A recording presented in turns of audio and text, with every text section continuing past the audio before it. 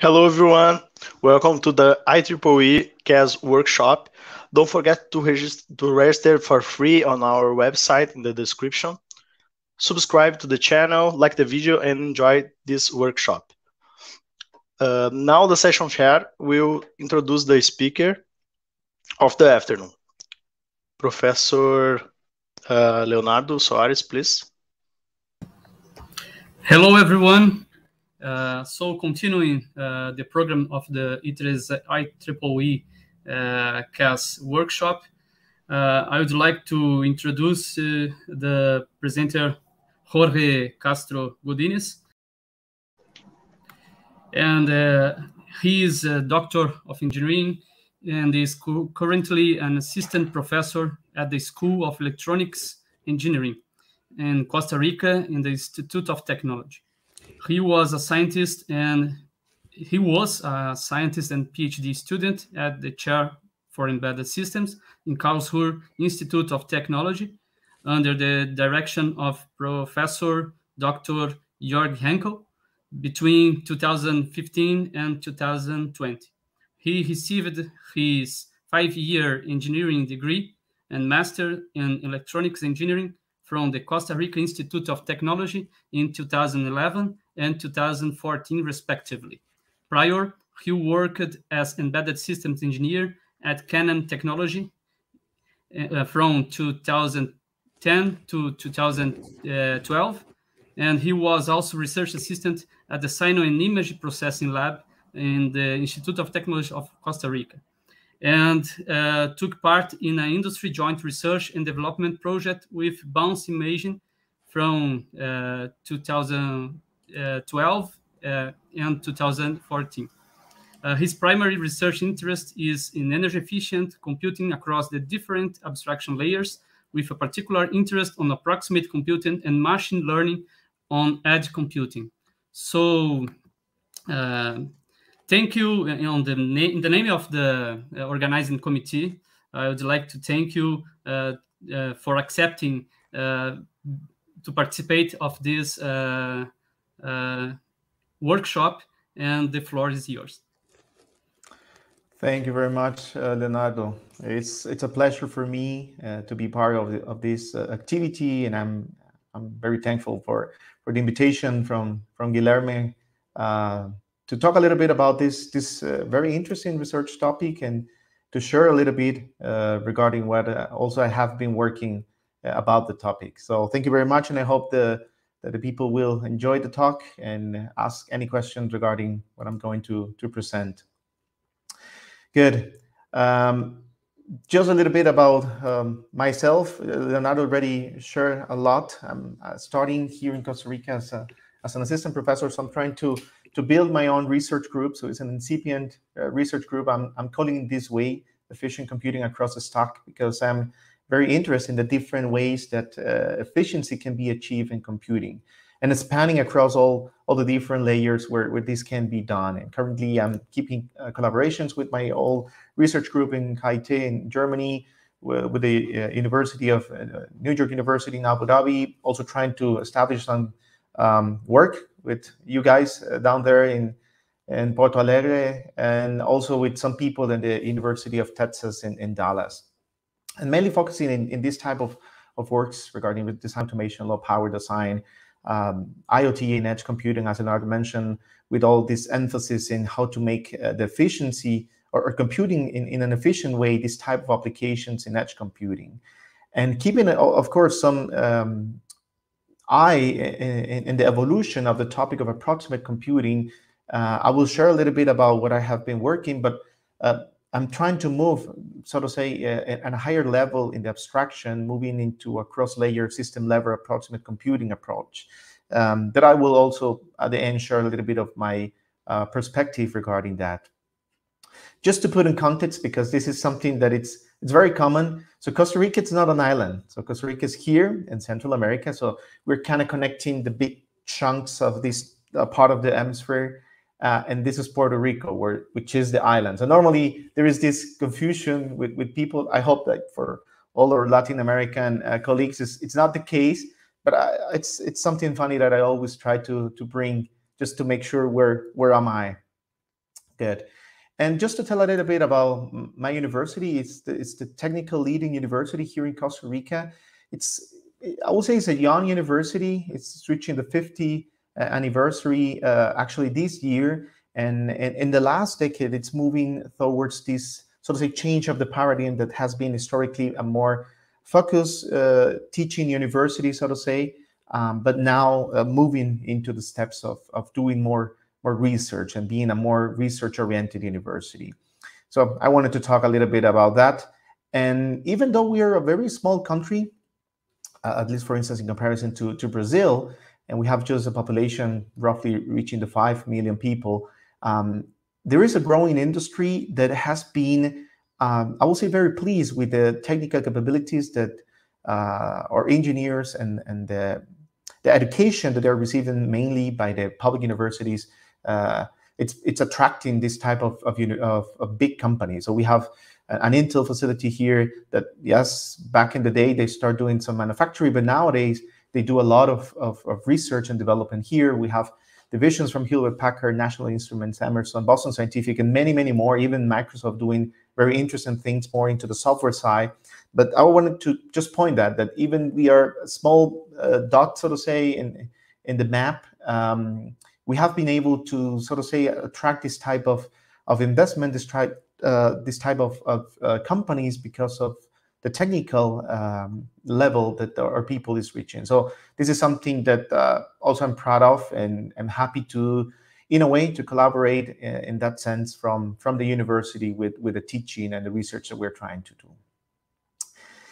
We're going to talk a little bit about approximate computing and how this proposes a way to trade off the accuracy that we need for the computations in order to try to gain savings, and mainly focusing in energy savings. But for me, it's interesting to also recall and talk a little bit how is that we get here to the point that we are trading accuracy for energy efficiency, power, or area efficiency. Well, one of the things that I'm pretty sure you all know is that a long time we have been, or the industry have been followed Moore's law, which is an auto-predicted prophecy, so to say. And we know that what the industry has been trying to pace in the way that they develop the microelectronic is to try to achieve this doubling the amount of transistors every 2 years. Of course, this has many implications. And of course, by following this, is that we have reached the point where we are. But not only Moore's law is something that the industry has followed and that has allowed us to have this massive amount of transistors in processors nowadays that span not just high performance computing, but also considering mobile devices, like here's represented in this graph, like for instance, the Apple system on chips, or even the high silicon keyring that the Huawei utilizes in their cell phones. So yes, we have been reaching this point and having this power in the consideration of computation power performance due to this insanely amount of transistors. But of course, this also has some other implications. We have also the large scaling that has been followed by the industry that has, in the past, tried to establish the way that we can keep scaling and increasing the number of transistors. But the challenges that also arise with this is more related into the power density, and which means that we need to dissipate more heat. And Hussam, early in his talk, Professor Amrouche, talked a lot of this, and how this is also a big challenge that we need to tackle. In response of all these problems that we were not able to keep scaling the way that the law was proposing, is that we have in the middle of 2000s this switching to multi-core architectures in a way to respond to this problem. But even now that we have still a big amount of silicon available, and that we could put like many cores into this, these thermal problems that Professor Amrouche was talking about arise. And then about 10 years or a little bit more, we start listening about this utilization wall that we have like many silicon available, we are not able to use the silicon at the same time. because of these thermal and power issues that we are facing. So this is also part of this motivation into looking for novel ways to do computations that can mitigate all these problems. And Professor Amruch talked in his presentation about precision scaling, which is at its core one way to move into this direction to try to mitigate this power and thermal barriers that we're facing by trading the precision that we need. Not necessarily, or not only in the case of machine learning applications this is needed, and I will talk a little bit of that, but certainly is a way to try to tackle these problems that we have been facing. But not only from the thermal and the power perspective, this is a challenge, but also in considering nowadays all the informs that we are listening in the news, that the UN experts say, okay, we are reaching a point of no return in terms of the carbon emission and all the effect that we are doing into the environment. It's important also to take into account that the computation and the way that we do computation has an impact in that sense. And I came across this article some time ago and really opened my eyes regarding this case that mentions one particular NLP application that just the training of this application can consume even up to 5 times, or can produce a carbon footprint similar to 5 times the carbon footprint that an average car powered by fuel will produce in his lifetime. So this is very, very critical that we also pay attention into this, how our computation is in a way incrementing these environmental problems that we have. And not long ago, just a couple of months ago, also ARM came with some article pointing a little bit about that, into the need that we have to decarbonize the computations that we do, and that in some way nowadays the new Moore's law, probably the one law that we need to follow in the way that we do computing, it's trying to maximize the performance that we obtain per watt. And I think this is very important to consider, very important to take into account, and to be aware why are we now in this point that we need to find new ways to do computations due to the limitations, physical limitations, thermal limitations that we're reaching, but also the impact into the economics or into the carbon footprint that our computation is reaching. This is one thing at one hand, and in the other hand, another thing I want to talk as a motivation is that in many scenarios, we don't necessarily have or can afford to have a complete, accurate computation. And this idea of best effort that has been also in the community for about 15 years is not something new. By reading some book totally not related to technical part, I came across to this term called satisficing. Turns out that it was more into the economics, it comes from the economics field, and it was coined by Herbert Simon, which was a Nobel laureate. And in a nutshell, what he described is that not necessarily you have to get the very best option in whatever you're doing, but normally what you need is a good enough option. So you can imagine that you get into a bookstore and you have a huge amount of pens that you can select. And you probably can come across with your own benchmark, so to say, to define what is going to be the best pen that you need. But at the end of the day, probably what you need is just something that writes good enough. And then facing this big scenario of possibilities is overwhelming. And then probably you just need to find a compromise and just make the choice that satisfies you, and which brings also the need to find this equilibrium between the effort that you need to pay, so to say, to pick what is going to be the pen that you want to buy, and the benefit that you're going to obtain from this pen. In a similar way, the way that we do computation needs to find this equilibrium, this effort that we need to pay in order to obtain the computations and the benefit that we will obtain. Normally, we heard in different aspects that the more that we do, the better it is.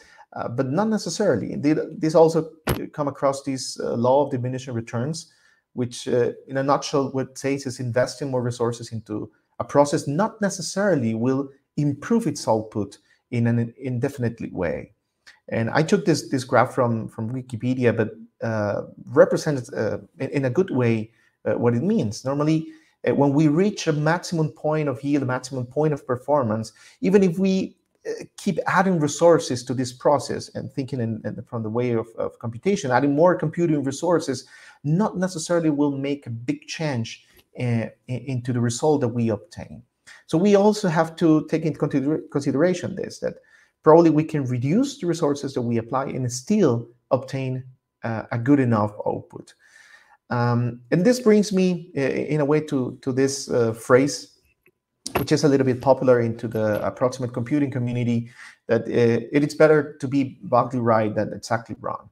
So in that sense, probably it's better to invest a little computation and still obtain a very good enough solution than invest tons of computing resources, but doing it in a wrong way.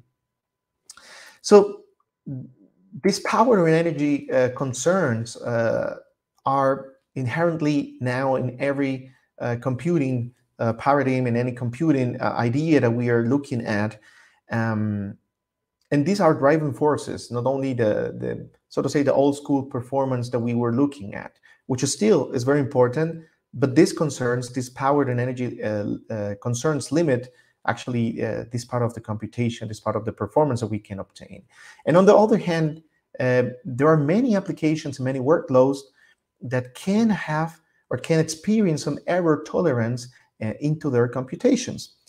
And this is how, in a way, approximate computing consolidates into the research community as a novel, energy-efficient design paradigm for error-tolerant applications. I would say that this idea of using approximations is not new. It's what we experience, for instance, with even with floating point computations, that it's something well-known and well-established. But even though having, let's say, a 32-bit representation for floating point, we are still, in a way, approximating some values that could have more significant numbers after the floating point. Just to bring it into the consideration that this is not something new. And in many cases, and I see it, for instance, from the video game perspective, we have been okay with the graphics that we have been able to get because there were the computing resources that we have. But now we have more computing resources. Now we expect, so to say, more graphics quality, for instance. What is the idea in a nutshell of approximate computing? So we have into a balance the quality that we expect from the computations and the effort that we need to pay to actually do the computation. So we want to reduce in a controlled manner the accuracy of the results in order to then reduce the effort that we need to pay, the execution time, the circuit area, the power, or the energy.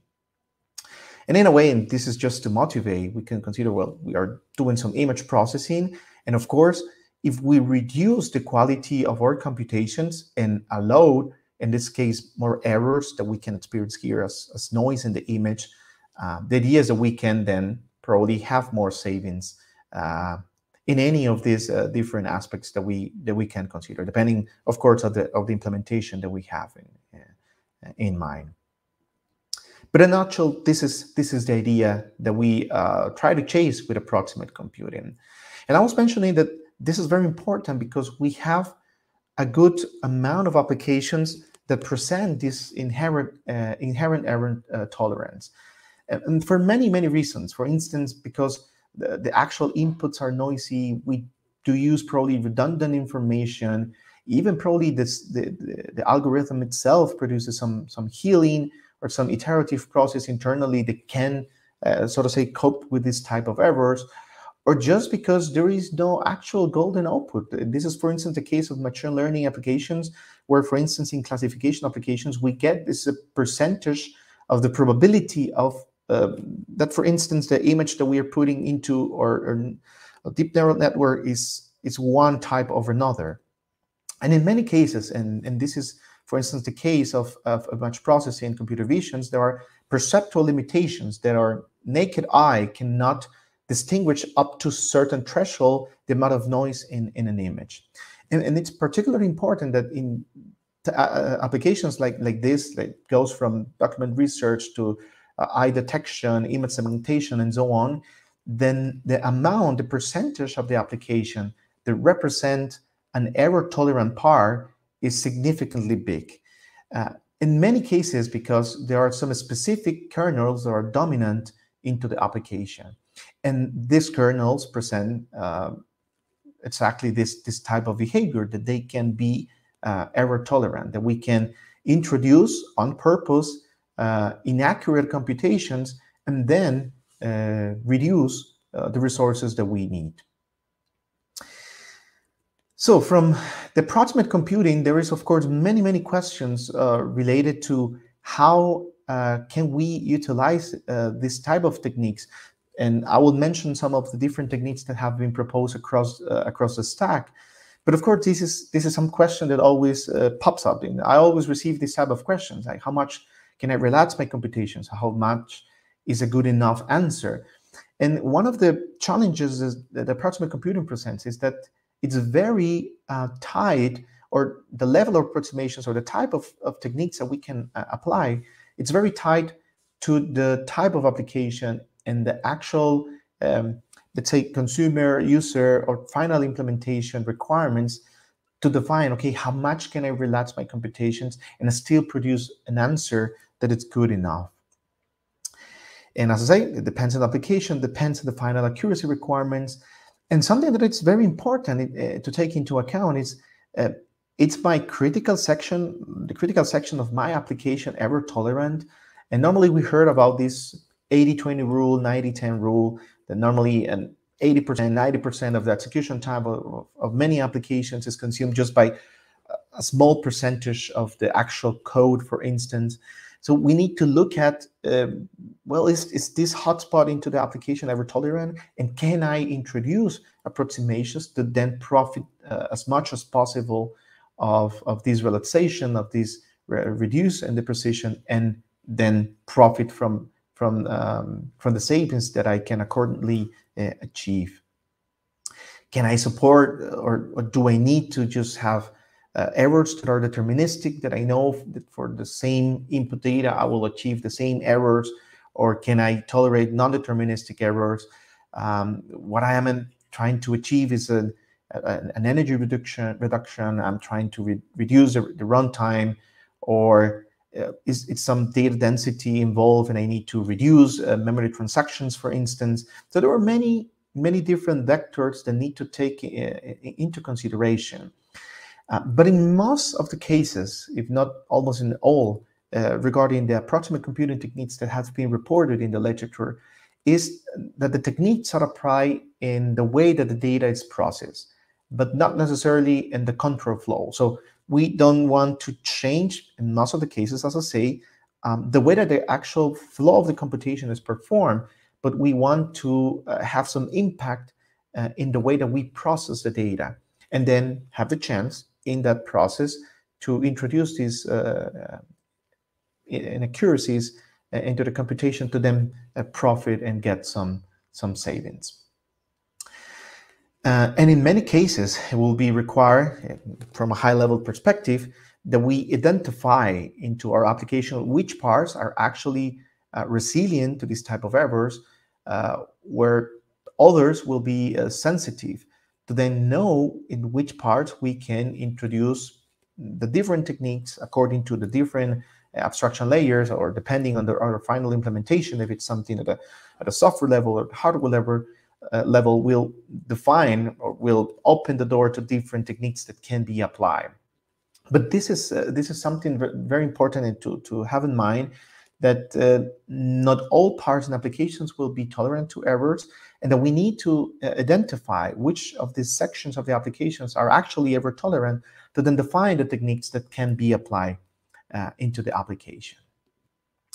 And as I was mentioning, and this is, at least from my perspective, I find pretty exciting, is that at the different layers of the computing stack, and probably you are very aware of this type of, or this classifications of the different stacks in the computing, different techniques have been proposed. And this is very interesting because depending on the level or our final implementation or where we already have our application, we can look at to see what type of techniques can be applied in order to achieve savings.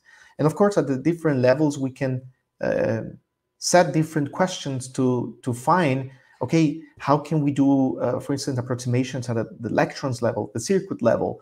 What granularity can we introduce approximations at the architecture? Or how can we, at the instruction set architecture level, define approximations, and so on, moving up to the algorithm level to define how we can, for instance, can tweak and change our algorithm and still produce good enough results, but then achieving some savings by introducing these approximations in the way that normally the algorithm is produced. And different ways, different means of utilization and different means of approximations have been defined in the community.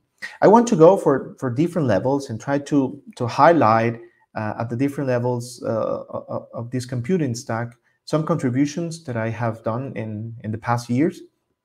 And at the end, I want to share a little bit of my perspective of what is, at least what I see it's going to be the future into approximate computing, more particularly in the way that we can interact and introduce different techniques at the different abstraction levels in order to maximize the savings that we can achieve, and not only applying one of the techniques at one of the computing or the abstraction layers.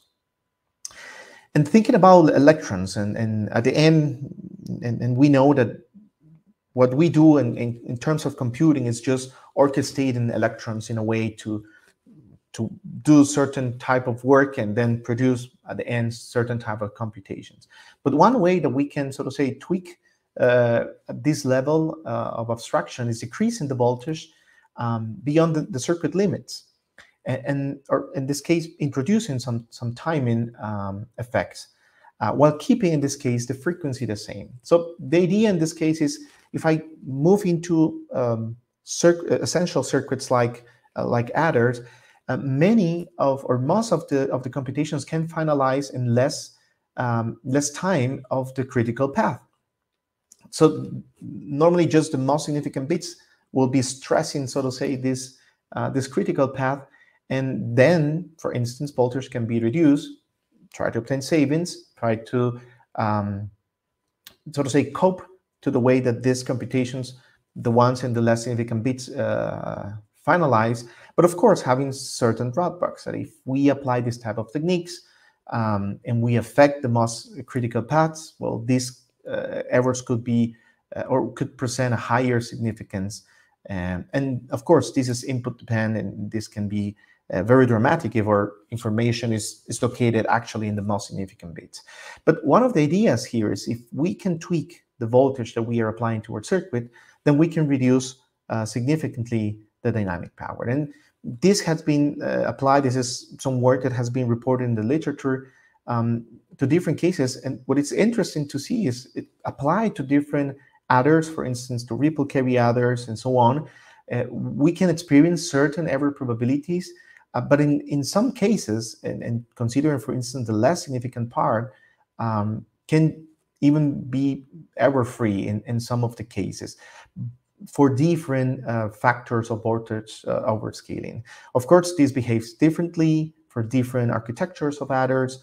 But what is interesting to see is, even by doing this, as I say, this tweak into the voltage and reducing the amount of voltage, we can get some savings, and we can, of course, compromise the accuracy, not necessarily going into this level with the error probabilities, it's even higher, but according to the application, keeping it to a level where still the outputs can be, or can satisfy the results that you need, or can have the errors that you can tolerate. But this is just to put into context that even into this bottom layer, so to say, in the computing stack, we can have this type of approximations. One that has been insanely highly work in the community is at the approximate functional level.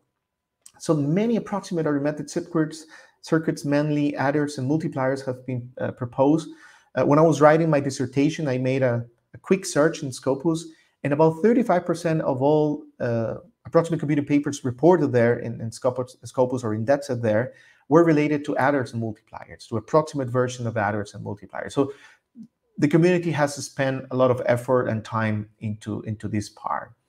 And just to bring in as illustration, mainly the two types of approximate functional adders, in this case, that have been proposed, are focused either in reducing the precision of the lower part of the computation, so affecting the less significant bits, and in this case, is by performing an architectural change, so to say, in the regular way that we do the computation. And in this case, considering that we have as a ripple carry adder, something very, very traditional, very well known.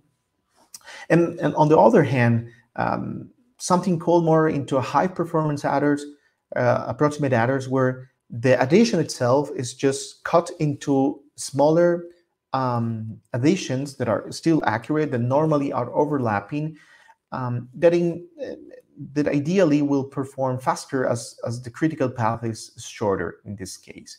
These two types of approximate adder present different error profiles, here represented as a probability mass function, and of course different compromises and different savings that we can expect.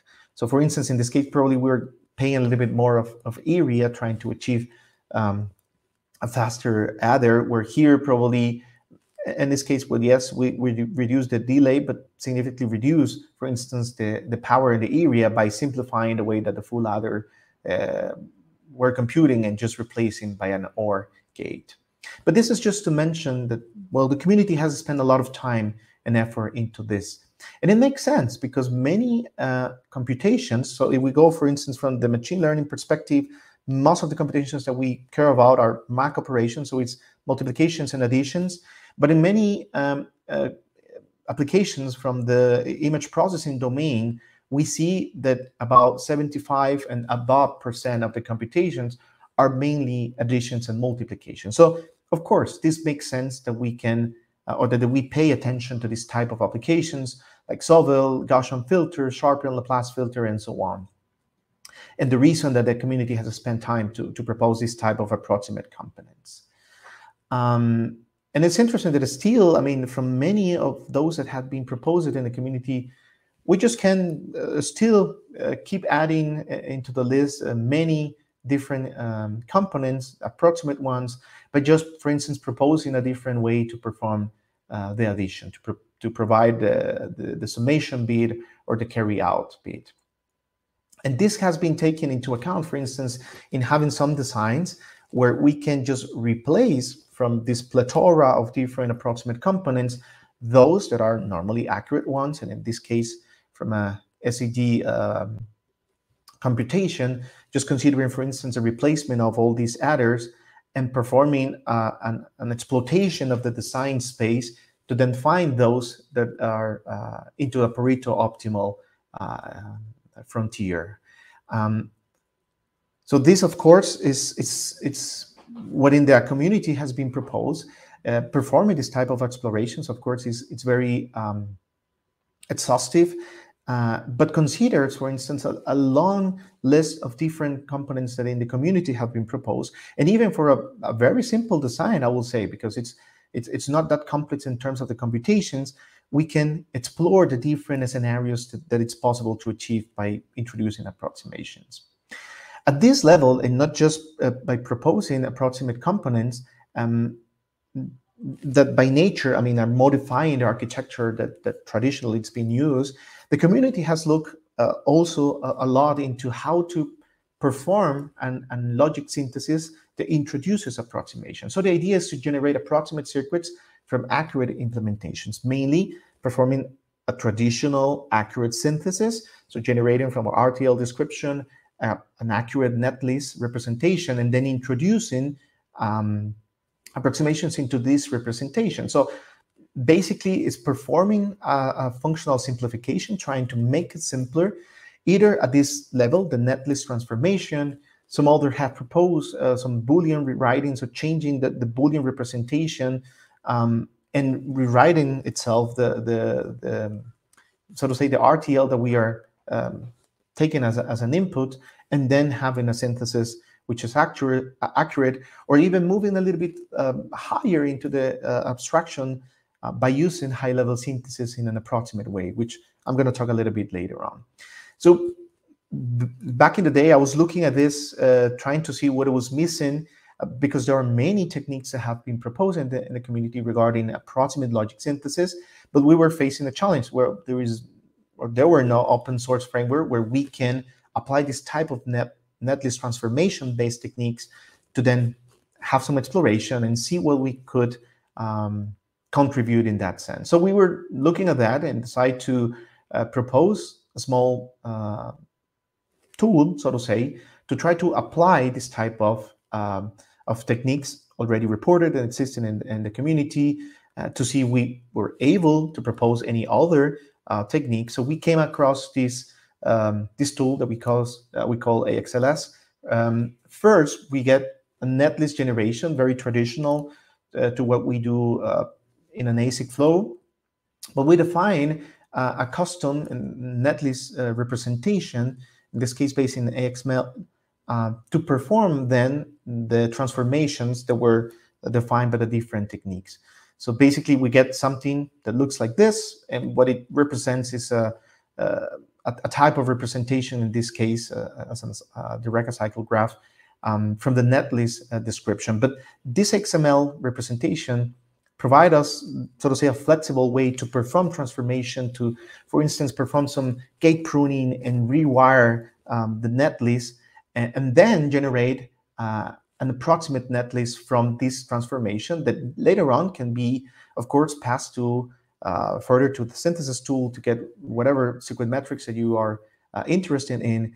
But of course, in this process, and this is something that we saw in many of the techniques as they are reported, they consider exhaustive simulations in the loop, just to consider that any transformation that is applied still meets an error or an accuracy threshold that is defined.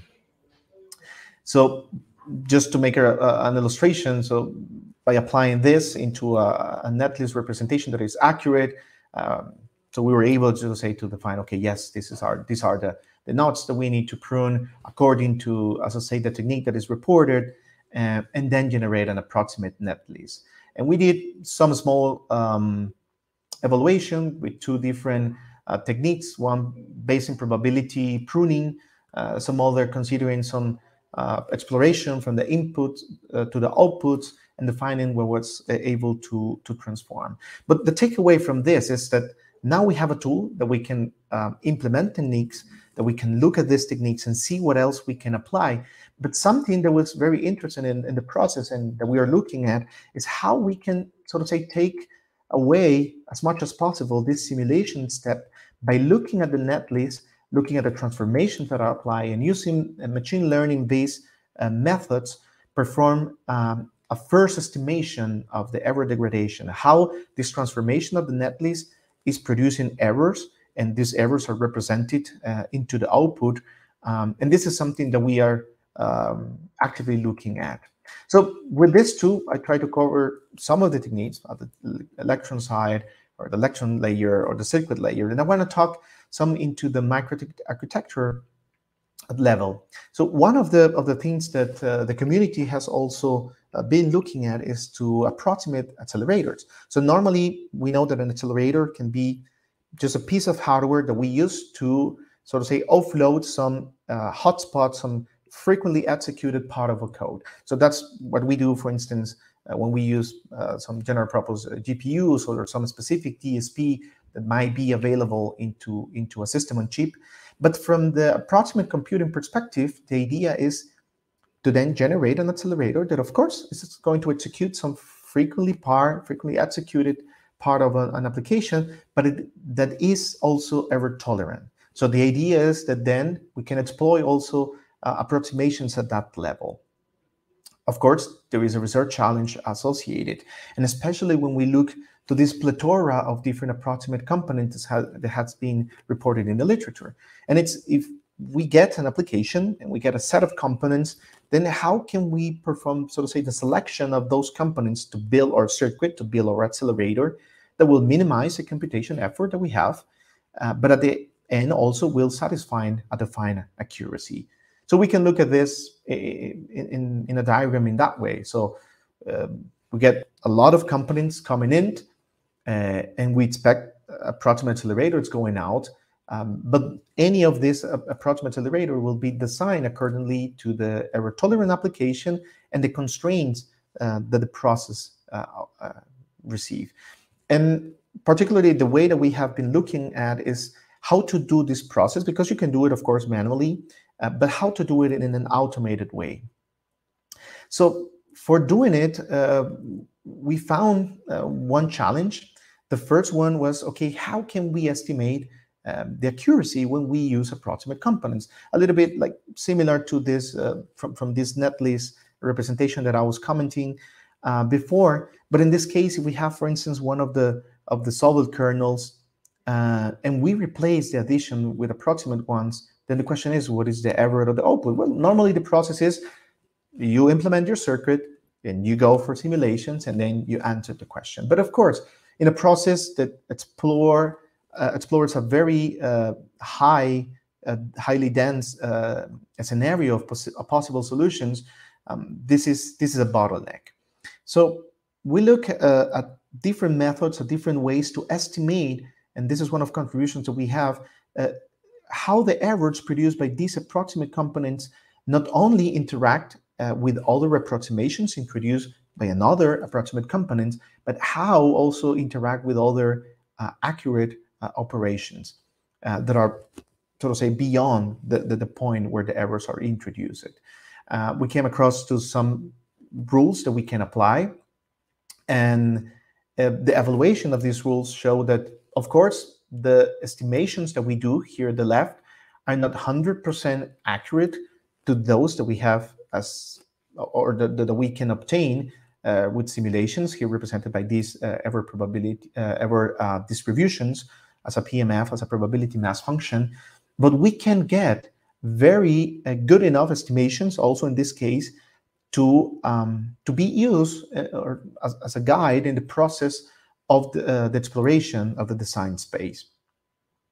Another very important component in that process that we look at is, okay, if we are doing a lot of evaluations considering different scenarios, different components, can we also reduce the need, or the exhaustive need of performing every time that we consider a new solution synthesis to then get metrics and see if actually we are reducing or not the resources that we need.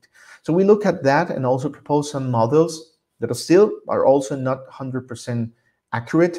And this reminds me one quote, very, very funny, but it's very true, that all the models are run, but some are useful. And in this case, these models that we came out turn out to be useful enough to help us also in this process, that by replacing approximate components to get a first impression of what is the impact on the different, in this case, circuit parameters, from area to dynamic and static power and to delay. And by considering these two components, the accuracy estimations from one side, the resource estimations from the other, we came across to some design space exploration using this type of analytical model. So we take a behavioral description of the application, of what we wanted to map into an accelerator, produce a data flow graph, and from this data flow graph to produce an exploration. For a given error threshold, perform an accuracy estimation and a resource estimation as well. And then for a given approximate library, so a set of approximate components, mainly adders and multipliers because of the motivation I presented early, then have an optimization solver to produce an approximate representation of this DFG. We did it, as I mentioned, taking as an input C code, extracting from an intermediate representation the structure of the circuit, so to say, and from this DFG to perform this type of exploration. We took this exploration and in the first approach by using some tabu search and defining some fitness equation. We put this into an automated way to perform the exploration. The first thing that we saw is that this design space exploration was performing good enough and helping us to find also the solutions that were in the Pareto front for, of course, a given set of approximate components, and for defining one or a specific accuracy threshold to be able to find those that were satisfying, in this case, not only the accuracy requirement, but also lowering the resources as much as possible. And we saw that, of course, our solutions were not 100% accurate, so to say, with an exhaustive exploration, but in 90% of the cases, roughly estimating, we were achieving the Pareto optimal solutions by this design space exploration. And as I mentioned, we took this design exploration that we worked, and we put it into a high-level synthesis flow. As I was mentioning, this is also one of the ways from the logic perspective, or from the synthesis perspective, how to introduce this type of approximations into the scene. And in this way, what we did is just to hack basically one open source tool, in this case, LegUp for high-level synthesis, and introduce or approximate or the approximations, in this case, by this design space exploration, that was able to introduce approximate components into the design. Of course, further stages into the, so to say, canonical process of the high-level synthesis needed to be modified in order to pass information regarding the approximations, but at the end, in the RTL generation, take these approximate components that were used in the design space exploration and then generate an approximate version of the accelerator, and in this case, at the RTL level. And some results that we obtained and that we were able to look at is that even for a small degradation, in this case, considering an accuracy metric called mean error distance of just 5, we were able to lower up to 30% the energy requirements.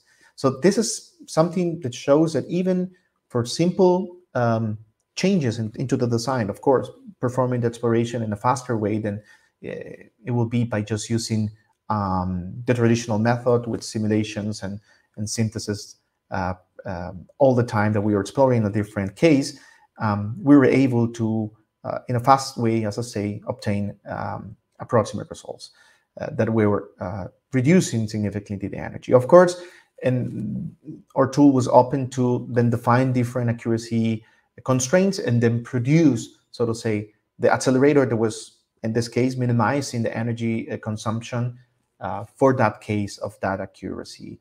And of course, as we were reducing accuracy, we were achieving higher savings, in this case of energy represented as a power delay product. But of course, this has an impact into the accuracy that we achieve. Which of the solutions is the one that I will pick? As I mentioned earlier, it will depend on the application requirements, how much degradation can you tolerate, and in some cases, and this is very important, or in many cases actually, and ours was not one out of the case, we were targeting for accuracy metrics that has an impact, of course, into a quality metric. So in this case, so to say, the impact in the quality is a byproduct of the definition of what accuracy we were targeting. But this is something that is also very important to look at, that in many cases, we need to look the other way around, and by defining an accuracy, a quality metric, because normally it's what we expect from the application as an output, we can sort of say draw back the degradations that we can apply to then define, for instance, what is going to be the accuracy that we need to target into our design. That was one work that we had been looking, so to say, into this microarchitecture level, how to use approximate accelerators and how to design them. But recently, some different works has been or still proposed, and recently this one at least got my attention because it was a very interesting one, in which value similarity, which is one particular case in many applications that they present similar values, and by having similar values, then we can skip computations and then just reuse previously calculated results. So they propose, for instance, to modify and extend the instruction set architecture to then have this possibility to monitor the information that's being processed and then decide just to skip some computations according to some similarity. Of course, it's not 100% equal values that are being calculated, but similar. And then, of course, you expect that the results for similar computations, similar operations will be the same. So it's a very interesting way to also come into this abstraction level and introduce different techniques of approximations. What it was interesting to me at this were the speed up numbers that they were achieving for a very low degradation into the classification that they were achieving, because they were applying this to machine learning applications. So as I mentioned earlier, at different level of abstraction, different works have been proposed. In some cases, for instance, and this is very important, and Professor Amruch mentioned it early, approximations have been applied to neural networks to, for instance, as pruning of the precision, just to make it lighter, the execution, but also from the other way around, neural networks have been used to replace error tolerance sections, trying to exploit the actual inexact nature of neural networks. So works have been also proposed to take some code, map it to a neural network, and implement this neural network as an accelerator. So for instance, taking some solver code, performing some training and defining some topology, and then just performing the replacement, so to say, not executing by code, also having then an accelerator, but this accelerator being designed particularly or inspired in this case by a neural network. And the works reported in the literature mention how they couple this and how they design this neural processing unit, how they configure, but how they exploit, and this is what it's interesting, this idea of applying or using a neural network for approximations, where the most things that we see nowadays, it's how we apply approximations to the actual neural networks. And very interesting speed up and energy savings are also reported in that sense, even achieving application speed ups up to 30, which is significantly important for some applications, where in some others, of course, it's more modest, the savings achieved. But also, and this is something very important, and Professor Amruch mentioned earlier in his talk, we already have some specific computing circuits already designed and already commercialized to perform this type of deep learning applications, neural network applications in an ASIC. And many techniques have been proposed and introduced to this type of applications, as mentioned, quantization and pruning.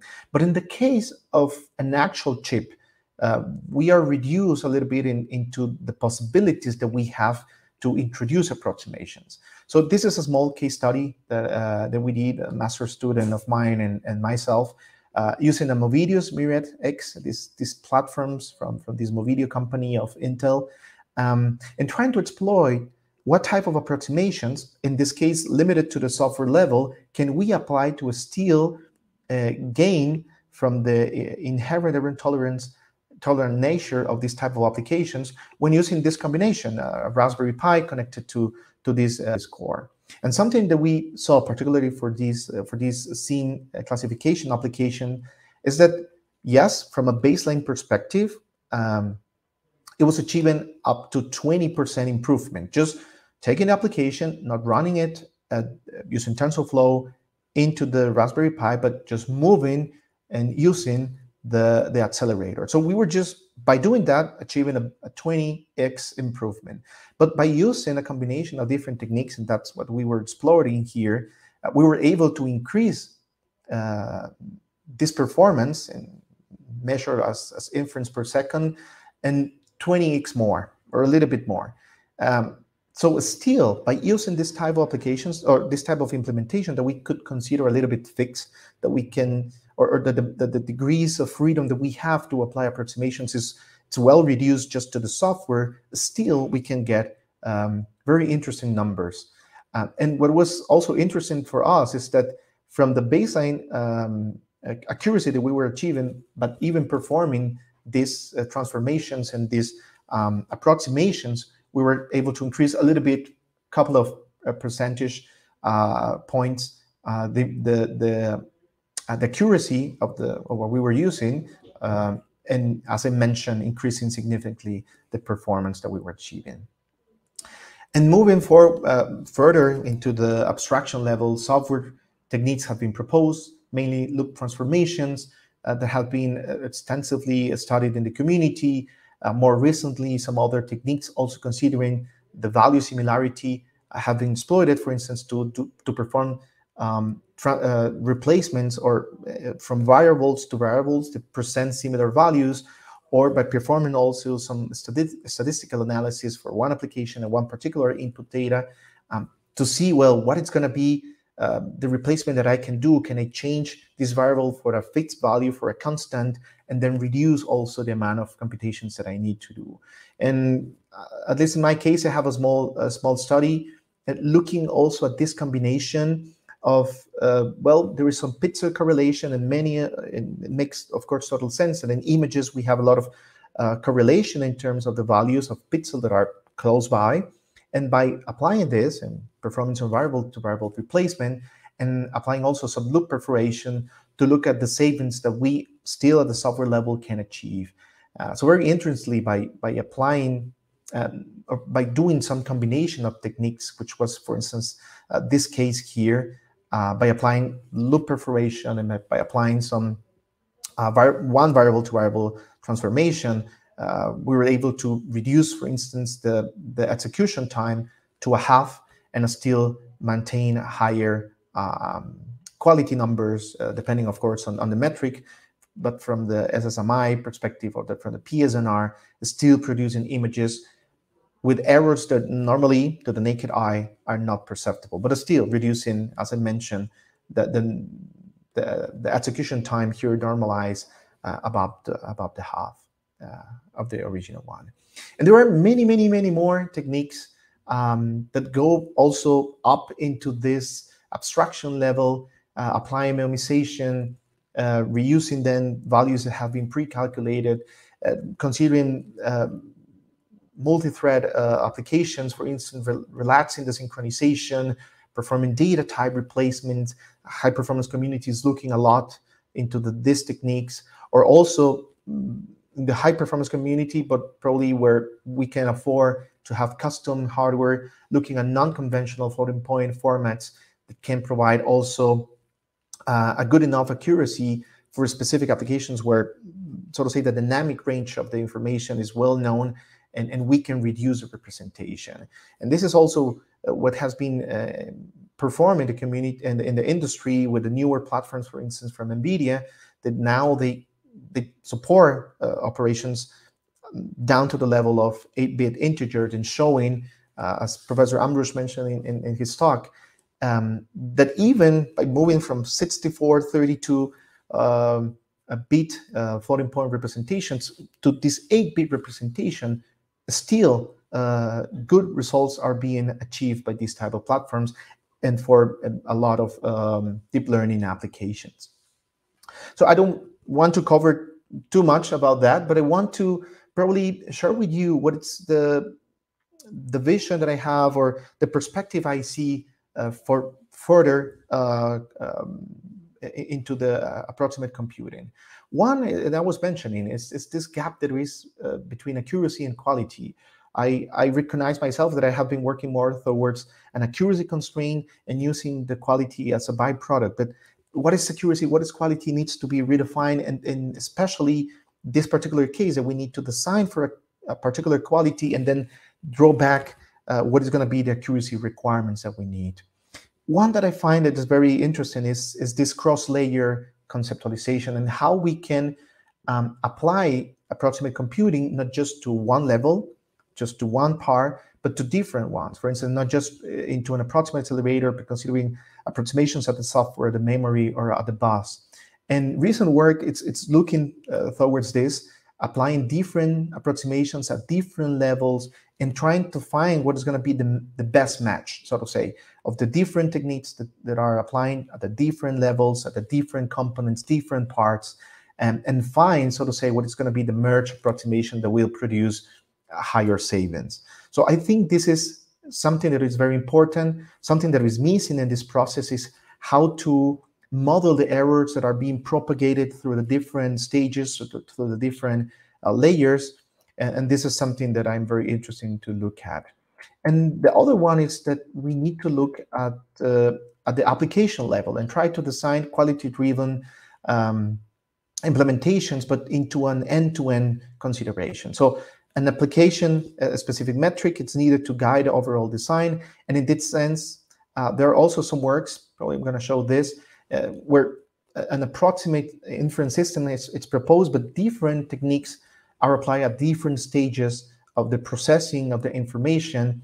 And this is also something that we need to look at, not just, as I mentioned, to one layer, but also to the different stages, and trying to use quality constraints to guide this process.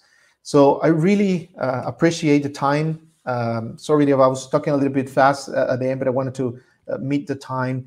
But I think approximate computing, it's reaching some level in the community. Still, there is a road ahead to make it a more, or to bring it really to the mainstream of the design in the many different computing systems, and especially in the industry. But I think the work that has been done, it's very exciting, and it's very promising, the different venues, the different opportunities to look forward into this topic.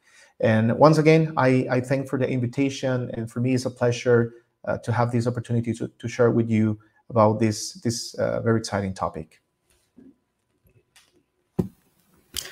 Thank you, Professor Castro Godinez, for this excellent talk. Now, the audience, do you have any question?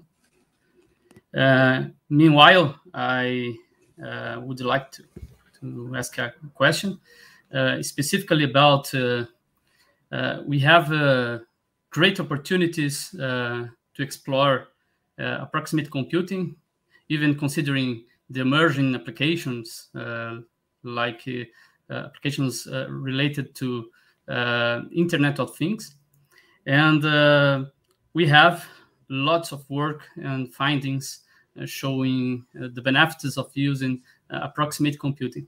I would like that you explain your opinion about the big challenges you bring to us in the last slide, and explain how to bring how to bridge the gap between the cross-layer accuracy and quality estimations, specifically, because how to bring this together and convey this in a product, for example. Thank you very much for the questions. I will say, well, I don't have a definite answer. This is actually one of the questions I'm looking at currently, because at least by keeping the sort of say the approximations at a single layer, I mean, there is already work reported how to do it. I mean, if you're doing something at the circuit level, there are different propositions how to perform these average estimations. Me myself, I have proposed something. There are some other contributions. Also from the software perspective, not long ago, I learned from the high performance community, also how they perform this by changing sort of say the format or the precision that they were using, how they sort of say take this back to perform an analysis and define, okay, these approximations or this, in this case, precision scaling that we are doing is still producing good enough results. But this is still, as I mentioned, remaining into a single layer. Moving cross-layer, this is something that we need to still look at. I'm not quite sure what is going to be the solution. By now, what people is doing, and in this case, I was sharing a little bit of this, that it's work from Professor Benjamin Carrion Schaefer in University of Texas and his group. It's something that they are also not yet quite there. I mean, most of what they do is to perform simulations, to run the system, and then see if the approximation that they are applying and the combination of such approximations is still meeting any maximum error that they can tolerate. So these, at this point, still cross-layer is focusing into simulations at any of the levels that can be performed, probably still from the C perspective, in this case, that they use high-level synthesis so to say, to generate all of these components that later on are approximated. So this is also the philosophy that they follow. But the errors estimations are still remaining, so to say, to a single layer, and then let's see how they behave. This is something I'm looking at, as I mentioned, trying to see if there is possible in a way to abstract the way that each of the layers is contributing to an accuracy degradation or to a quality degradation, looking at the actual accuracy or quality output requirements that you have, and to see if it's possible, so to say, to make a backwards map, so to say.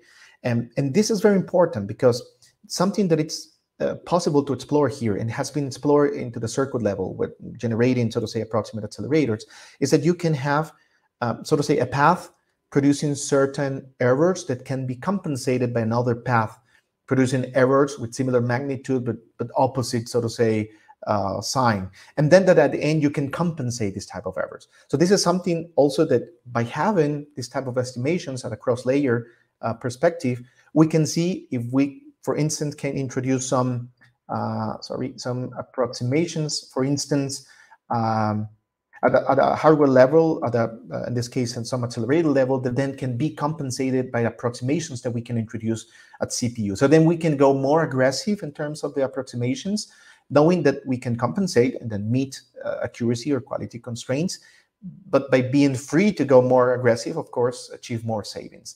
So I think it's, as I say at the beginning, it's a very open question. I do not have an answer yet. And this is something actually I'm looking at, because I think it's important to have it in order, as everything in the site space exploration, to reduce the time that we need to spend, and then to have a better knowledge of what we are doing, and then look at these possibilities of going more aggressive into approximations by knowing that we can compensate other errors produced by different layers. Yeah. Okay, thank you. We have time for one more question from the audience. Professor Sergio Bump. He thanks for your talk, and the question is based on the leg up high-level synthesis software, and its first generations were heavily biased towards FPGA implementations. And his question is, how did you direct the leg up explorations with pragmas for the data flow architectures in which you exercise DSA? Thank you very much for the question, Professor Bumpy, and greetings from Costa Rica. Yes, actually, the leg up tool is meant more for FPGA in that sense. And actually, the number of, so to say, of pragmas that they support, we were not, so to say, touching those pragmas. And actually, it's part of what we did. For instance, we were not reusing functional units. By reusing functional units, you got to take into consideration with more, with more care, so to say, the error propagation and so on, because you will be reusing components, and of course this limits also not only the savings that you can achieve depending on the approximations that you apply, but also the error that you will be producing. In our case, even though we were hacking, the leg up tool meant more for an FPGA flow, we were looking at the ASIC flow, because we were using this type of approximate components that have been reported in the literature more for this type of implementations. Because this is also a challenge we saw at the beginning where we were exploring, that most of the components that have been, and approximate ones, in this case adders and multipliers, that have been proposed in the community, when you, so to say, do the FPGA flow, you don't really get the savings in the same proportion that you can get in comparison to an ASIC flow. And this is why in recent years, probably in the last 2 or 3 years, there are some research groups that have been proposing a specific approximate adders, a specific approximate multipliers that can be implemented into an FPGA, and then they can produce like really the savings that you expect in the FPGA by achieving the same sort of say accuracy degradation that the counterparts for the ASIC flow. So this is something I haven't looked yet at, but it's something that is also interesting to look if the methodologies and the proposal that we have into the leg up tool we can use it but for these components that have been designed specifically for FPGA to take advantage of the savings that can be achieved of the FPGA because of this mapping process, right? But in our case, and the results that we reported and our ICCAP paper last year are meant, so to say, for an ASIC flow. So we keep the utilization of the tool, but once we were, so to say, targeting our system was more into an ASIC rather than, or thinking into an ASIC flow rather to the FPGA because of these limitations that we first experienced, and then later on by looking at the literature, we saw that other groups were proposing components as specific for FPGA platforms. Okay, thank you, Professor Castro Godinez. I'd like to thank you again for this excellent talk and excellent topic about approximate computing.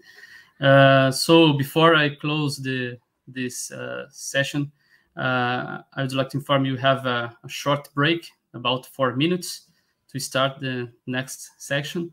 And it was a pleasure to me to coordinate this section with Professor Castro Godinez. See you.